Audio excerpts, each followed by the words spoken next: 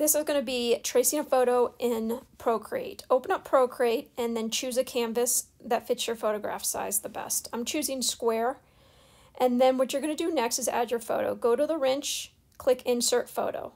Choose your photo and then resize it to the size you want to make your drawing.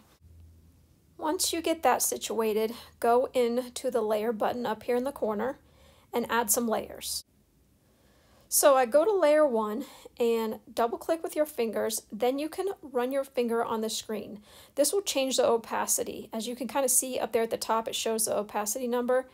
You're going to want to do this when you start to use your Apple Pencil and sketch. You'll be able to see your pencil marks easier if you do this. Go into your next layer, layer 2 for me, to start drawing with your Apple Pencil. Pick the brush that you like. I'm going to go with probably the technical pen. It's probably my favorite thing to kind of play with on here. And then you're just going to start tracing the object in your picture.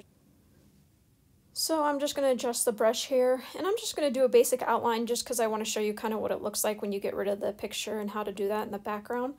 So I'm just going to do this shape of this little fish here, do a couple little details on it, and then I will show you how to get rid of the photograph behind.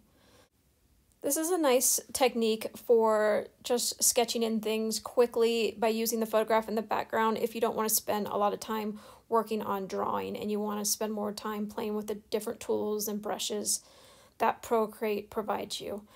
Okay, so I'm just going to finish up a few little details here, and then I'm going to show you right now how to get rid of the background photo so you can see what you've sketched a lot better.